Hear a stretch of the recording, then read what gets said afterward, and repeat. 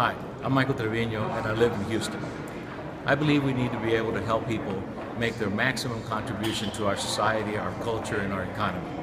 I believe that by changing today's laws, by having immigration reform, we'll be able to accomplish that. People will come out of the shadows and be included in the overall society. People will be able to make their contribution to our overall economy. And I think it's in keeping with the standards in our history as a country of immigrants. Thanks.